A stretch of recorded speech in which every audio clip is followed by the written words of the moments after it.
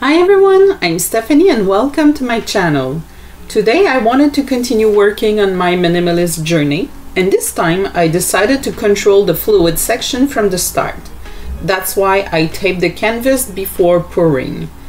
At the beginning I wanted to use Ivory as the background color but didn't like it, so finally I changed it and you'll see the result later.